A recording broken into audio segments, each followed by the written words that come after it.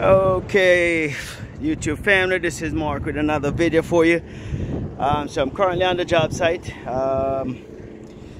They have finished laying or putting down the concrete in there, so we're gonna wait it out right now. This is what it looks like. That's what was left. I put it right here in the driveway. So this video basically is a follow-up video from one that I made maybe 2 videos ago. I got a couple of feedbacks. I guess when I say out here on the land, it was like a swampland. It's not really a swampland. I know they used to plant rice out here, from what one of the locals told me. So this is I guess some clarification on that. So if you know anything about planting rice, you know they usually have to have some little containers.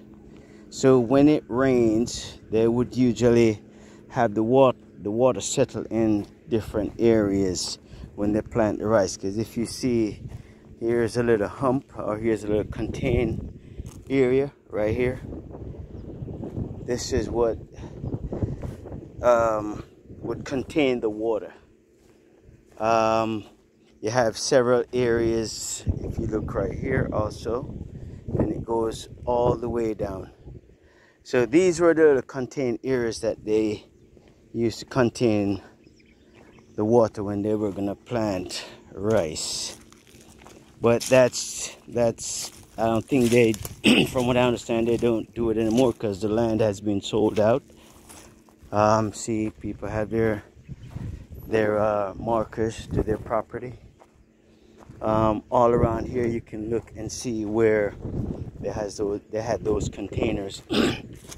So as development takes place, or is taking place, there's no way for this land to retain water anymore. It's just gonna pretty much soak away. But time will tell when the rainy season comes, which is probably going to be in maybe about June, from what I understand. 2 weeks into June is when it starts to come in.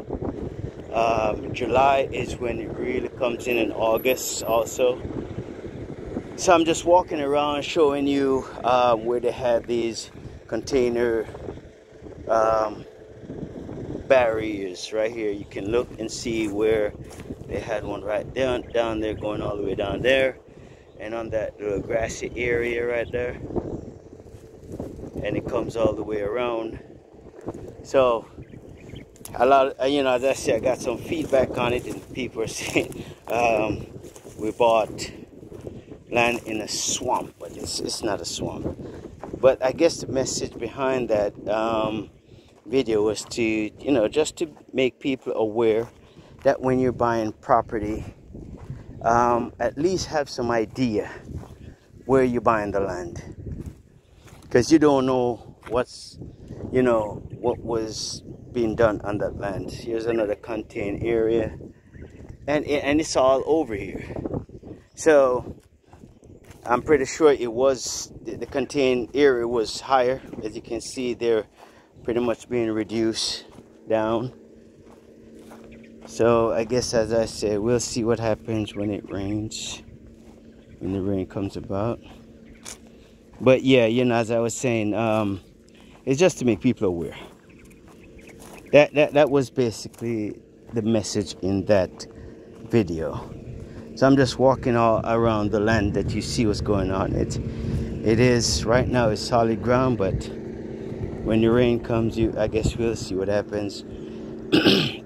I'll make a video on that also, showing what's going on over here.